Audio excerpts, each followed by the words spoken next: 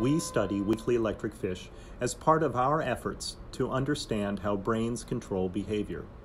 The immediate question that anyone has, of course, is why study weakly electric fishes? What properties do these fish have that make them especially helpful in unlocking the mysteries of the neural basis of behavior? Weakly electric fish generate an electric field that they use in social communication and localizing nearby objects. This field is generated by a specialized organ in the tail and along the side of the fish. They detect these electric fields using specialized receptors embedded in their skin, known as electroreceptors. This fish, Hygemania virescens, has another entertaining feature. This dark spot in the back of its head is its brain. It is visible through its transparent skull. There are over 300 species of weakly electric fishes in the Amazon basin, and even more found in the streams and rivers of Africa. This species, Apteronotus leptorhynchus, also has an electric organ in its tail and electroreceptors in its skin. Their electric fields are weak. You will never feel the shock of these fishes, but you can use a pair of wires and a cheap speaker to eavesdrop on their electric fields. These are wave-type fish, Hygemania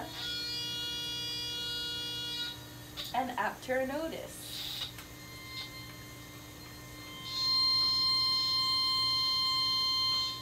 And these are pulse-type fish.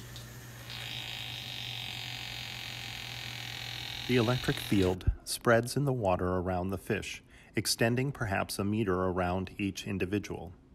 Any object that has a different resistance, like a rock or a prey item, will change the strength of the electric field on a localized area on the skin. The fish also detect each other's electric fields, which are detected by electroreceptors all over the body, a global stimulus.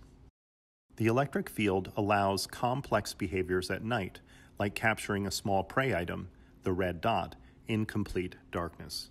So how do weakly electric fish help us understand how brains work? Animals have sensory cells that convert signals in the environment into patterns of electrical pulses in the nervous system.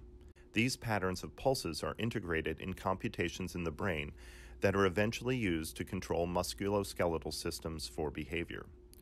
Electric fish are helpful because many of their behaviors rely on electricity, the same currency as the nervous system, allowing researchers to focus on neural codes. Recent studies in weakly electric fish have examined their behavioral responses during social communication, including chirping and changes in their electrical signals known as envelope responses. Other studies have focused on refuge tracking, allowing a detailed analysis of feedback control for locomotor behavior. These laboratory studies are complemented by exciting fieldwork that has provided new insights into the control of animal behavior. Thanks for watching.